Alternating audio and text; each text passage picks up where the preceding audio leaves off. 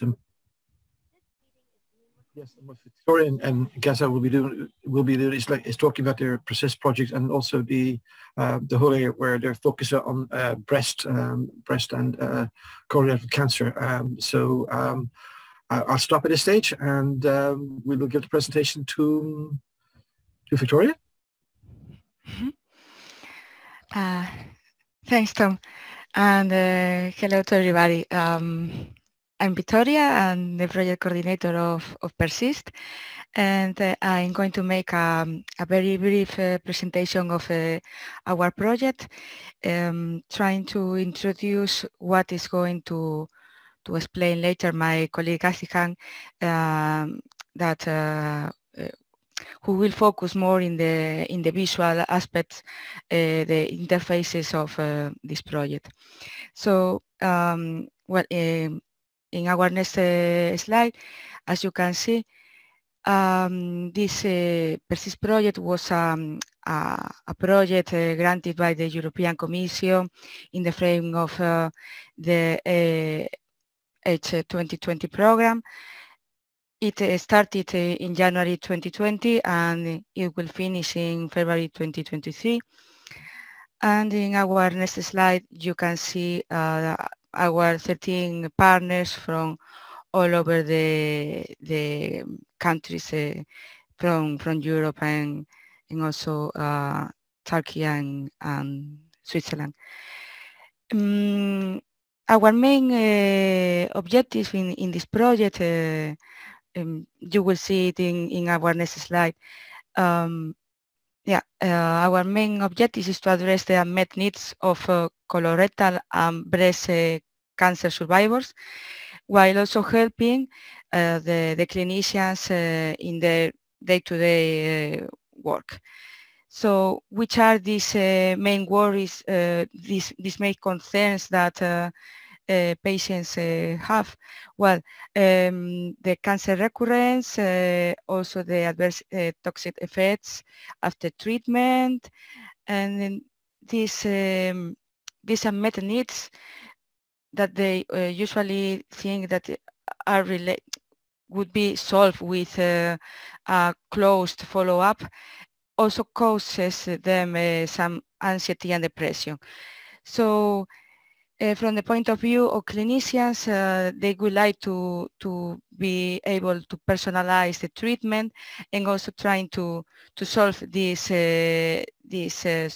problems that patients explain to them, and trying to tackle also the anxiety and depression that this situation causes to patients. So, in the next slide, you can see our ecosystem and how we will use technology to try to solve these problems. We have a big data platform where many information from patients are stored. We ingest data from the EHR, the electronic health records from patients. This information is related to, for example, to comorbidities, also to the cancer disease, treatment, procedures. All this information is ingested in our big data platform. And also we have a health application, which will be shown later in this PERSIST presentation. These health applications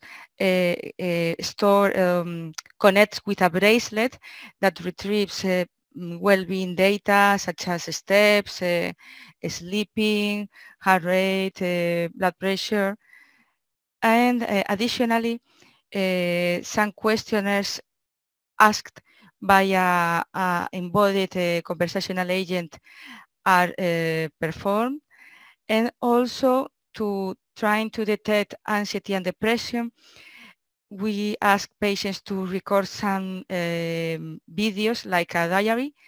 So from those videos, we extracted through this multimodal sensing network some features and parameters that in the end will be processed by some artificial intelligence models and will point out some key points about the personal status, the possibility of being suffering anxiety or depression.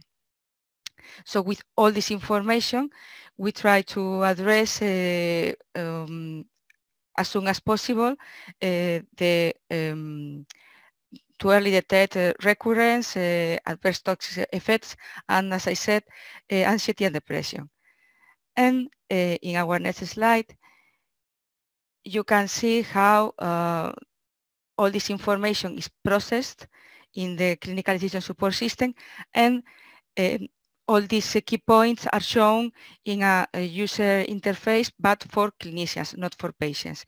We always rely into clinicians to analyze if the AI predictions are right or not, and how to address the specific situation for patients, and which are the right measures to be to use for them. And I hope that with this you have a good overview of our project. And well, in our next slide you can see how which are the means, the social media that you can use to follow us. And my colleague Athihan from Emoda Software will show the different applications that we have developed, and that is the most visual part of PERSIST. And I think that you will enjoy more than my presentation. Okay, thank you, Victoria. So let me show briefly our apps here.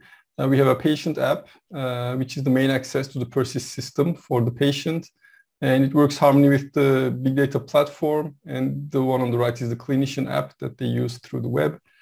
They share data through the big data platform. It's a secure system, so we respect their privacy and security a lot.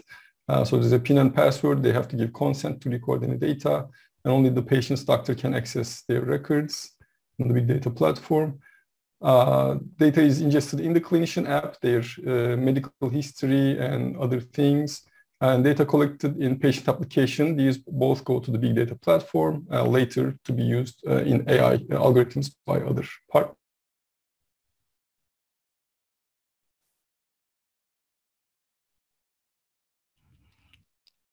Able to enter this manually if they track it some other way, because we did have some issues with some patients using these bracelets, like Victoria had talked about before in the previous talk.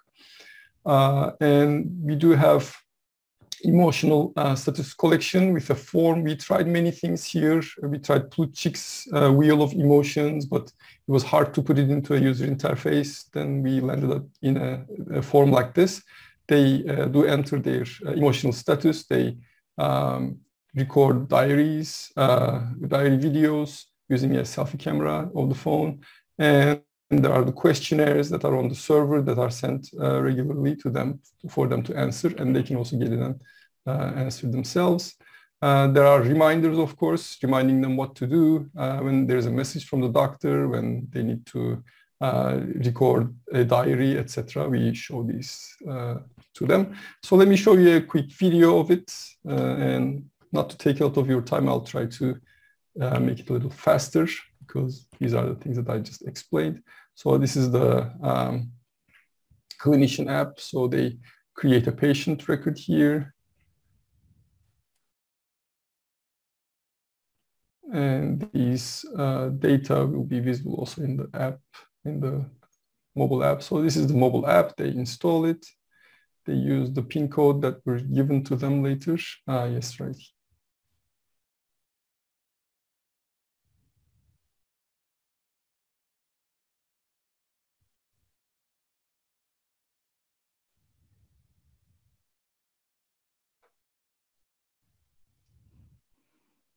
Can you hear us okay? Yes. I think maybe have a technology glitch.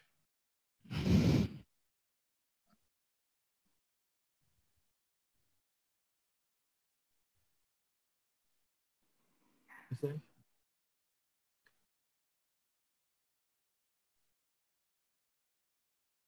But I think that you're muted. Okay, so I think I got dropped there for a second. Okay. Screen off, maybe. Well, it might help. Sorry, so you can see it, right? Yeah.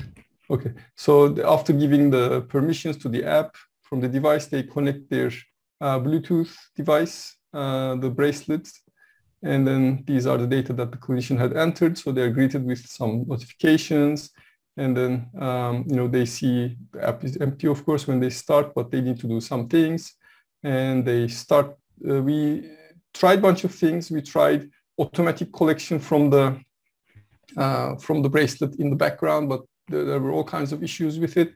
So we decided there was a process here. We decided to make it manual for the patient like this. So they sit down and then they let the device measure their blood pressure and other things in a explicit session like this. So once it is collected, it is displayed.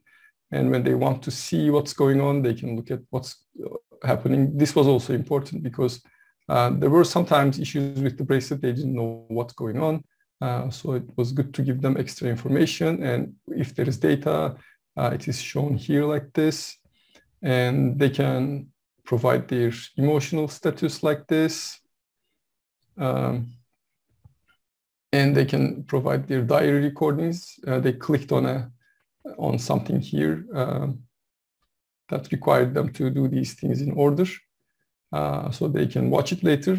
Only the clinician would be able to see it later. And it is used for depression detection and things like that by the partners who are focused on the AI part. I'm focused on this user interface part mostly. And there are a bunch of other things in the app. They can see their messages. They can see their the data graphs. And there's basic information which will be populated further as our project progresses. Knowledge base about cancer for them to, get information. And this is our questionnaires. They get to choose and answer. Also, they come in with notifications to them. They answer these questions. And it is recorded in the big data platform as they answer them. And of course, we have a CDSS which will be creating alerts as it sees things that are concerning, and it would be sending to the clinicians app notifications. So those parts of the project is ongoing still.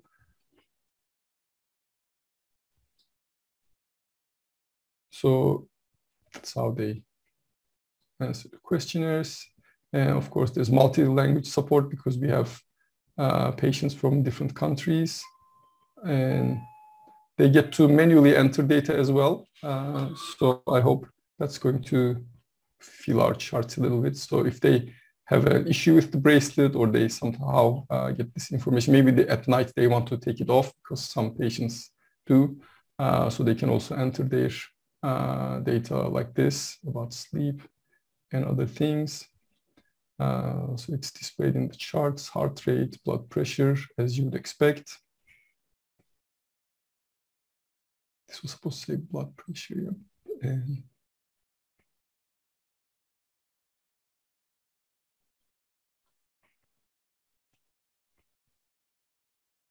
so I can move further a little. They enter the date, they see graphs of this data, and they can enter new ones to see changes here.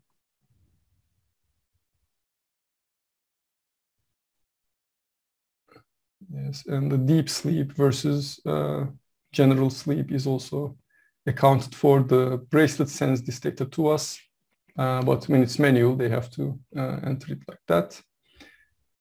And yeah, they get to enter their steps and it appears in the main screen. We are hoping to provide like goals that are set up by the clinician.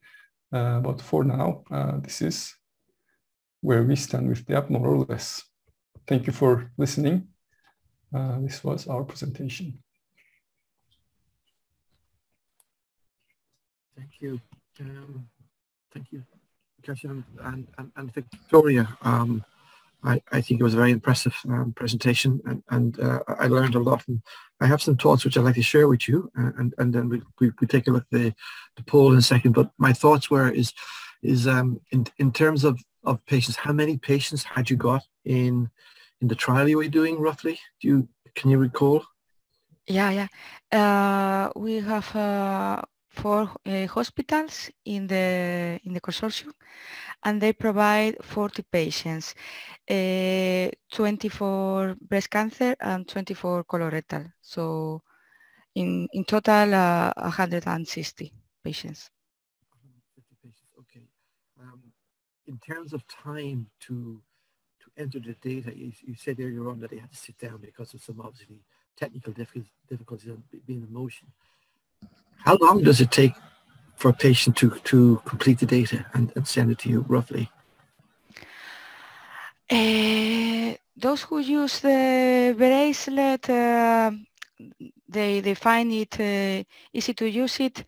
They only have to complete the questionnaire, and we never send those questionnaires too soon. I mean, maybe once per week we send them some questionnaires because we understand that patients would be bored if we force them to complete those questionnaires too soon.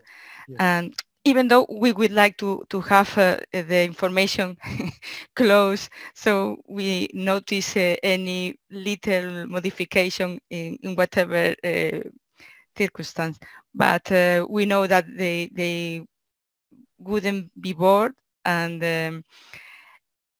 I think that they shouldn't spend more than, don't know, 20 minutes per week, no more, if they use the bracelet. Of course, if they have to ingest data manually because they don't want to use it, it would be more. Okay. So on the ecosystem, when you have the details coming in, forgive me just staying with this thought, the physicians who are using the results, are they seeing value coming through? Are they seeing they've more time to do other things because the data is already coming through, that their decision making, what they're going to do that day, has improved? Or what are the benefits you've seen coming through at this stage, Victoria? At this moment, we are still developing some models for prediction. So we didn't want to show them, let's say, the alpha models, and we aren't showing them any prediction. They are just reviewing the data, is what they can do at this moment, but they don't see any prediction. They will do it in our next phase of the clinical study, which will start by May, approximately. So I cannot give you any result regarding clinicians. Victoria, I have a question. Tom, yeah? May I go with Absolutely. a question? Yeah. So what about this information that you will provide to clinicians? Do you expect this to affect somehow the clinical practice? And if so, have you considered of the possibility of certifying your solution as a medical device? Yeah, I don't think that we would go with the certification in the time frame of PERSIST, because this is a very long process, and you have to achieve a very accurate results. But of course, our intention is that all the predictions, the early detection of recurrence, or whatever prognosis we can do about also anxiety, depression, everything will help clinicians in their day-to-day work. Is our intention, is our goal. But certification is a very long-term process. So I don't think that we have roughly 1 year to finish the project. So I don't think that we could achieve it inside our time frame. I'm asking this because you know, we were involved in such kind of discussions in our Lifetimes project as well, because we also provide insights to clinicians, and we were, you know, sometimes challenged by the clinical teams of whether we need to consider what we are going to develop as a medical device, and probably need to consult with, you know, agencies, etc., national agencies, etc. So this is just a comment, because we had to deal on ways of how the clinicians will interact in the end during the pilot study with the clinicians dashboard. That was my, you know, my thought. If your main worry is obtaining feedback about clinicians, of course we are going to have some usability questionnaires for them, just to know if they find it useful, really useful, because clinicians have a very short time to make. That's true, and it's a challenge. It's a challenge for all of us, yes. I mean, we do not want to put more burden on their shoulders, right? Exactly. Yeah. Thanks. We got another question coming in from the chat. It's from Nivida, and it says, can patients also create alerts from the app about their health? It's a good question. In fact, we discussed about that during our co-creation meetings, also with clinicians, and in the end, we decided not to do it because clinicians cannot review their application as frequently as an emergency room, for example.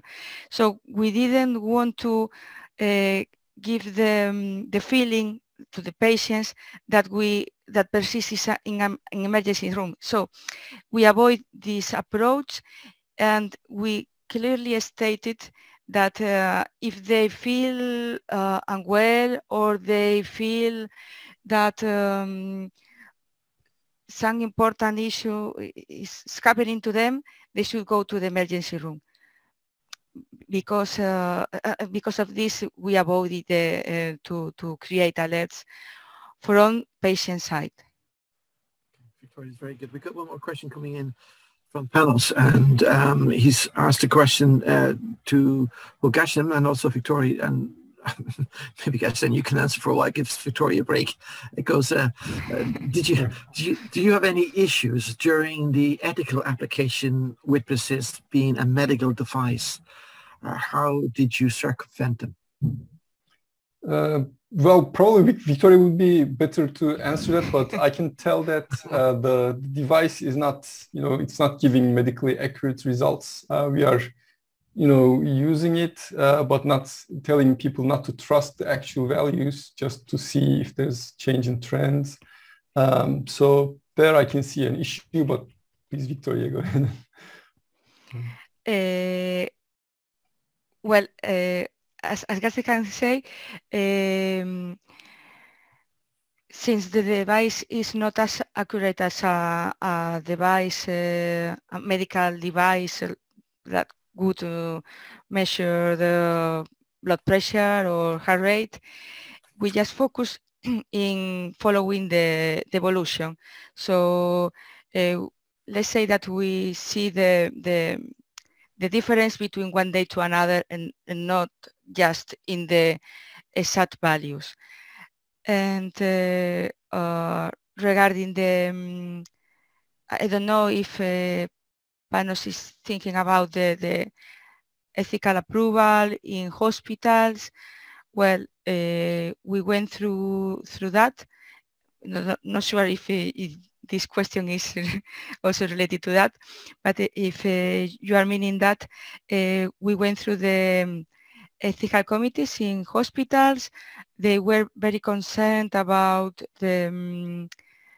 how the patient information was going to be stored, if in some clouds like, Google or this kind of platforms. And once we explained that we have our a big data platform, that for example, the bracelet, the device, doesn't store the information. It's not a Fitbit device. So, for example, I just talking about Fitbit because I saw it in previous presentations. It's not a typical commercial device. So all this information is not stored in a third-party cloud platform. It's everything in our platform. We went through the ethical committees in hospitals, and we didn't found too much problems to get approval. Perhaps I'll ask the last question if it's okay with everybody, and then we just go through the poll. And my question is that who owns the data? Yeah, we have signed several data transfer agreements. So the owner are hospitals, and they transfer to technical partners. We have signed individual data transfer agreements with the 4 hospitals, and once we finish the study, we will delete the information which is not used for the initial purpose, which is stated in the data transfer agreement. Yeah, so beyond the life of the project, this is something you're going to think about, because during the clinical trials, I understand, but beyond the clinical trials, when, say, the solution goes to the marketplace, that process will be all taken care of in due course. Yeah. Mm-hmm. Okay. All right. Okay. And I think I get the picture. And Victoria and Kirsten, you guys have been great. I'm so sorry I'm rushing a little bit at the moment, but I know we're running out of time. You've been fantastic. We're going to do quick polls now. So if perhaps we can get the first one coming in.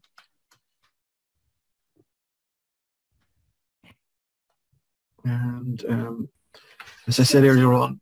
Can you see my screen, Tom? Yes, I see it loud and clear. Welcome back. Great. So again, if everybody can do it, this is the first of 2 questions. Says, since you were a child till now, to what extent do you agree IT technology has improved the health services? This is a very general question, so I think anybody can answer it. Again, if you go to the mental.com, click on that, you should be bringing there. And this is the code number. It should work this time. I know we had problems a moment ago, but I think that should work. Shout at me, scream at me if you're having difficulties in using it, and we'll try to sort it very quickly. And I hate repeating like a broken record, but these poll questions are specific and they do help. Later on, we will analyze it. So I would encourage you to answer it. It does help us to look at it later on and try to get some general feedback, which will help us in our direction we're going to do in the various projects. So we're waiting for just a little bit longer. I'll count down to 15 and then we move to the next question. So 14, 13, 12, 11, 10, 9, 8, 7, 6, 5, 4, 3, 2, 1. We're there. Can we switch to the next question, please? Okay, so this is the next question, and this is the final question for PERSIST. And again, my thanks to both of you. You've been brilliant. How willing are you to share your private health information with technical entities to help them in their research? Okay, I think we leave this one a little bit longer.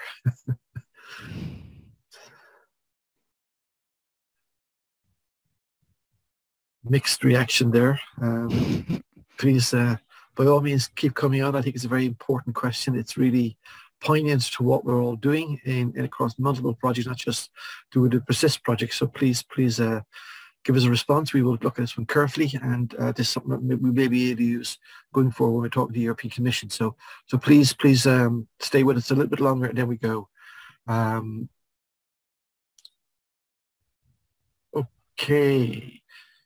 Okay, so that's it. We will stop this again. My thanks, Victoria, Kashan. You guys are great. I love what you're doing. I think it's brilliant. The feedback you got, I hope, was very helpful.